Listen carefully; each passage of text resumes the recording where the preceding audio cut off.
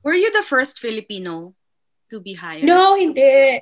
The reason why I asked this question, because I get asked this a lot, and I think we need to address this like elephant in the room. When you applied for that international school, I'm sure you applied to other international schools. Did you ever face like discrimination, or because you're Filipino, you're non-native English speaker?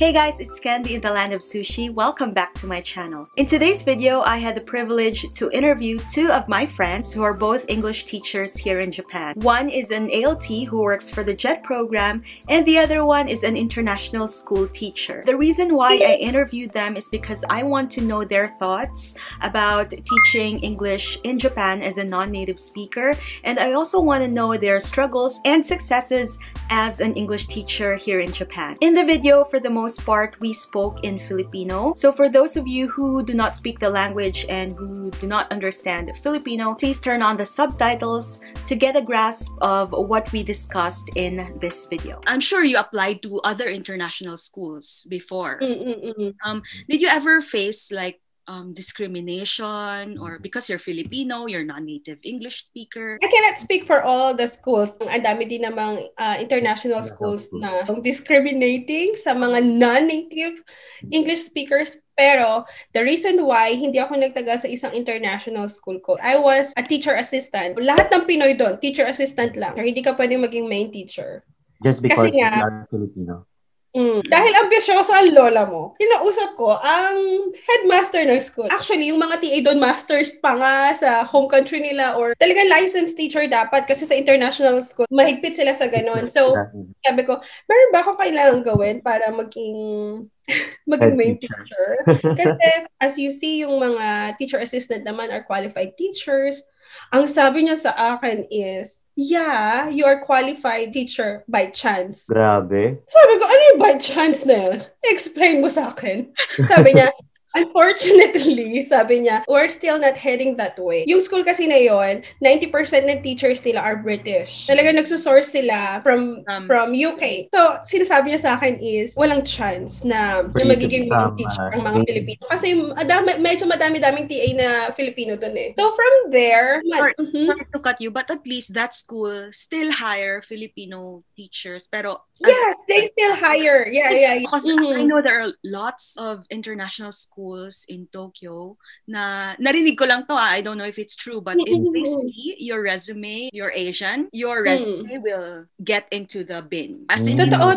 Yeah. Hindi yan okay, totoo yan. So, I heard some horror stories like that, which is actually, kahit ALT, yung city next to me, yung BOE next to me, hindi sila nag-hire ng Filipino. Hindi sila nag-hire ng Asians. Sa akin lang din naman, no. Gusto ko sanang i-improve yung resume ko. Luckily, yung school ko ngayon, I didn't have to go through the whole process kasi sila yung kumontak sa akin. Nung nag-a-apply ako sa Board of Education, sa same city kasi yun, tinry kong magpasa both ng resume. Tapos hindi nila ako tinawagan. Tapos after 3 years, pag talaga para sa'yo, ibibigay talaga sa'yo ng Lord. Sabi nga, diba? For I know the plans I have for you. November, ako nakipag-usap dun sa una kong international school na headmaster. So, nag-isip na ako kasi na-imbiyan na nga ako. December, I received a call. Ang tumawag sa akin, yung mismong may-ari ng school. Wow!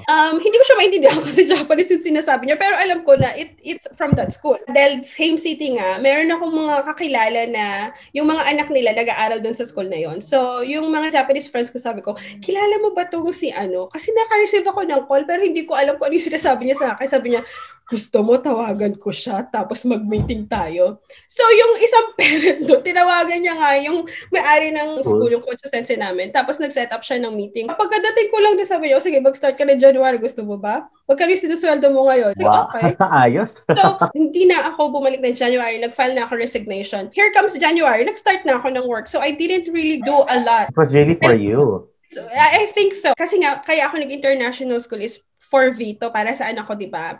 Yung una kong international school is primary school lang sila. Pag nakatapos siya ng grade 6, isipin ko pa ulit paano pag junior high school. Etong school ko ngayon, merong primary school, junior high school, and high school. O, di ba? Bongga. So, na talaga ako. Talagang, dito na talaga ako. Yun. What about you, Sir Erwin? Hindi pa naman siguro ikaw nakapag-job hunting, no? Wala Yeah, pa. hindi pa. So, I'm learning from you guys. Oh, Okay. Kaya, Miss Joma, babalikan kita, ha? oh, sure. Sa akin naman, I've tried applying direct hire and wala naman akong struggle dun. I was offered the job, tinanggihan ko kasi I wasn't ready to move. And then recently lang, I actually applied for an international school. And then I got the job. Kaso lang, when I weighed things, parang mas happy pa rin ako sa job ko ngayon. Kasi, yun nga, alam ko, when I move, much of my time, my precious time, will be devoted to teaching na. And I don't think I'm ready for that yet. Gusto ko din mag-move actually sa Tokyo or sa bigger city. I tried sending my resume to a lot of schools, but I was never invited for an interview. I don't know if it's because they're not open to hiring, It's not for you. Carla, it's not for you. Yeah. When it's for you, it will find its way to you. Promise. Trust me on this. Or I'm also thinking kasi I'm also thinking kasi I think they'll prioritize those who are in the area before they open up to. Kasi I'm coming from, I'll be, I have to move and siguro ayaw nila yung stress na maglilipat pa yung teacher, ganun. So, maybe naisip ko din yun. Kasi sa lahat naman ng nasendan ko dito within Nagano, na-invite naman ako for an interview. Question. Yes, go ahead. Sa school magpapadala or parang sa BOE? Directly sa school or sa BOE lang? Okay. Good question. Sa direct hire, nakita ko siya sa website ng city. City website. So, sabi pag BOE sa city. Sa website na yung city talaga. Oo, kasi nag-upload sila ng mga mga job postings. Job postings. Oo, so isa-send mo sa email na nakalagay doon. Yes. Saka pag nagpa-plan kang mag-BOE, feeling ko lang magandang hint para ipakilala mo yung sarili mo is, kahit na may idea ka na dun sa posting nila online, directly call the BOE. I'm planning to go. My name is ganyan-ganyan. Kasi maaalala ka nila. Ginawa ko yan. Okay. Oo, ganyan. Kahit sa, parang, I just want to inform you that I sent my application, I'm interested. Kaya tatanungin nila yung pangalan mo, isusulat nila, di ba? Yung mga Japanese, isusulat nila yung pangalan mo. Maaalala, ikaw yung tumawag. Mag-interview mo na, ikaw yung tumawag. So parang, wala lang. That's a good tip. Konting diskarte. Did you face any struggles? What about Sir Erwin? Did I experience discrimination? Yeah. As a Filipino jet. Sa application, actually, wala naman. And during my time, noong 2018, kami yung pinakamalaking batch na kinuha ng jet nung time na yon. Kasi parang the year before us, 16 lang. Tapos kami 50 na. So parang... ang dami! 50! Yeah. Oo, 50 na kami ng batch ko. So siguro nakita na nila yung potential ng mga Filipino ALTs for the jet program. So wala akong na-encounter na problem during the application. Tapos pagdating ko naman dito, sobrang siguro lucky lang na I thought nga na parang hindi ako papaniwalaan ng mga Japanese teacher kasi dahil Filipino ALT ako or Asian, hindi ako native speaker. Pero siguro dahil na rin in-establish ko pagdating ko dito, in-establish ko na English teacher ako for more than a decade sa Pilipinas. Medyo nakagain ako ng respect actually.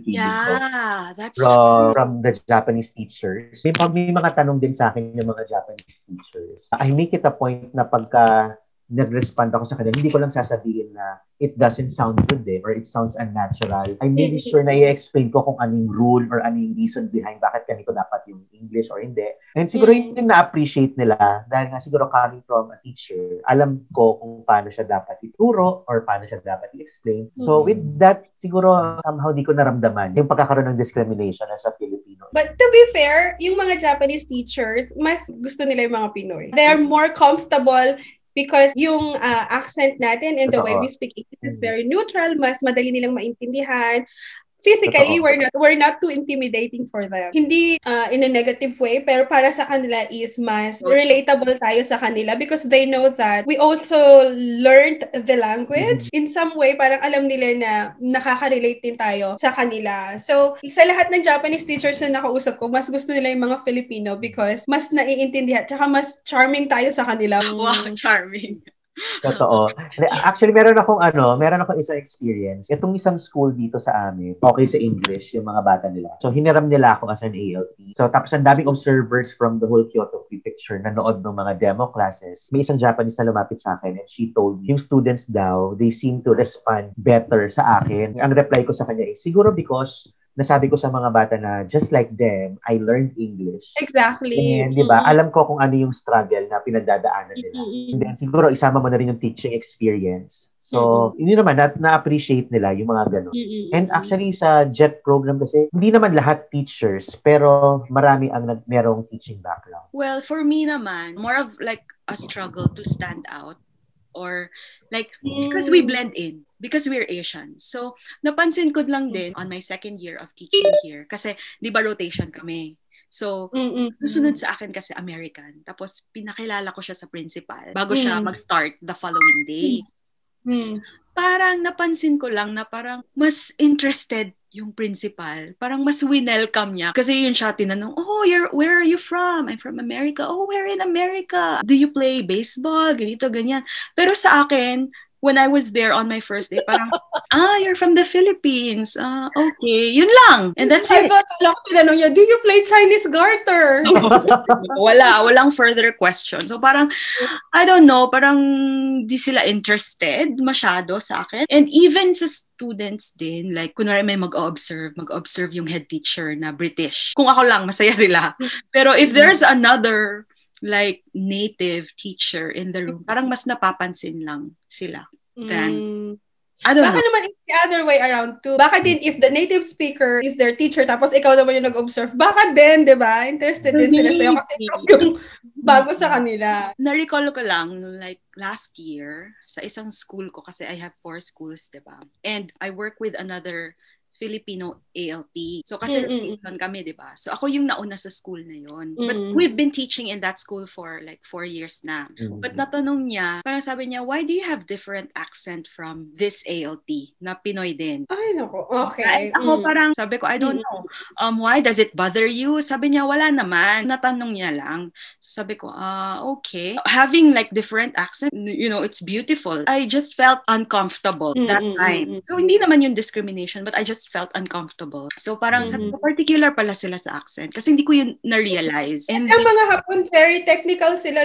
Kahit saang bagay. Mas particular sila sa grammar kaysa sa atin. Pero ano lang, speaking of accents, kasi di ba minsan dito sa akin, na-experience ko na yung mga JT ko minsan, nalilito sila kung ang gagamitin ba English or British accent.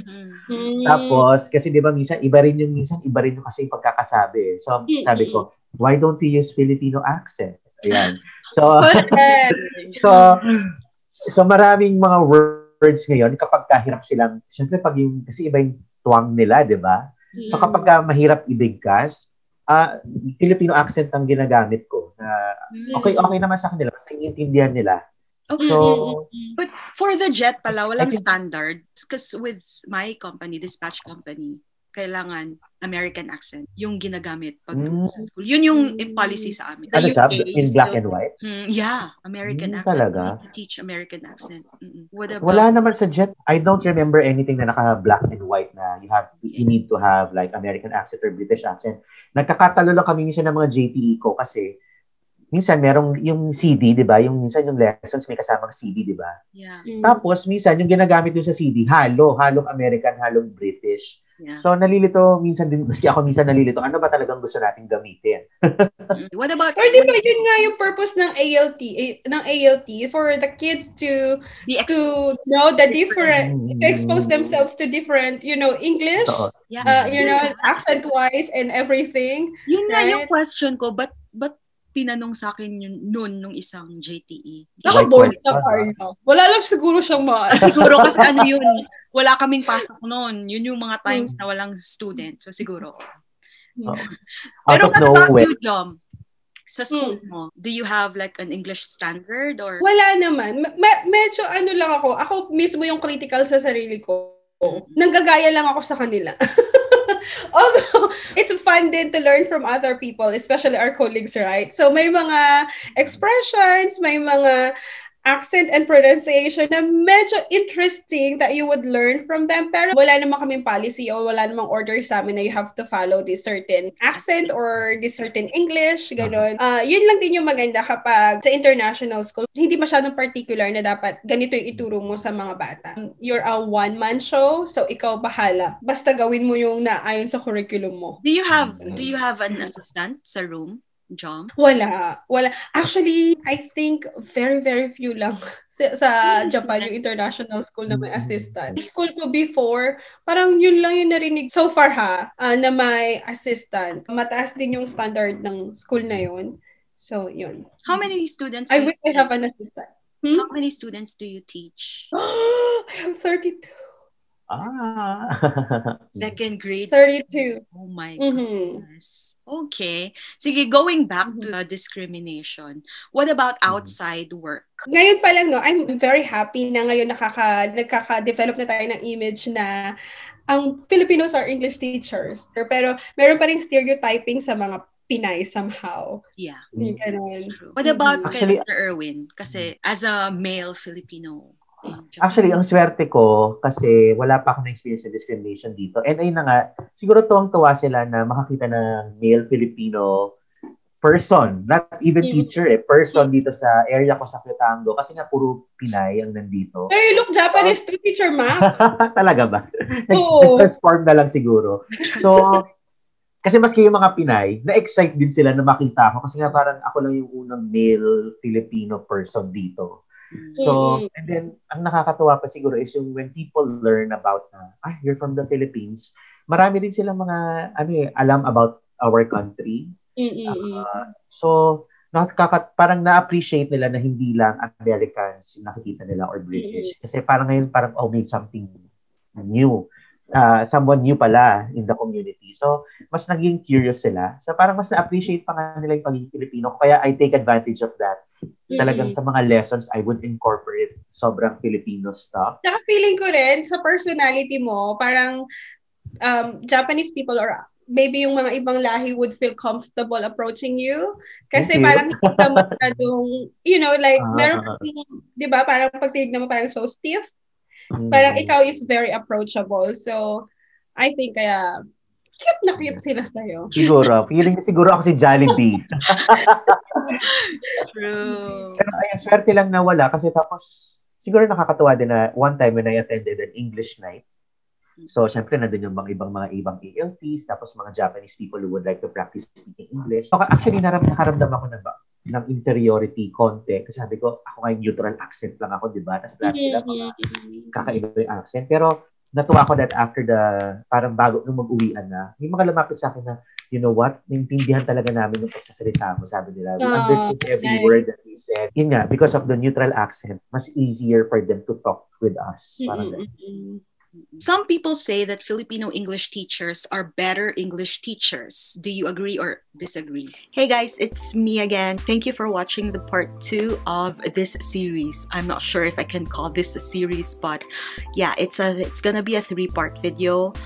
For the next part, for the third, and hopefully the final part, we will be discussing what we consider as our successes as an English teacher here in Japan, and we will also answer the question whether Filipino English teachers are better English teachers. So yeah, some more juicy stuff coming up, so watch out for the part 3.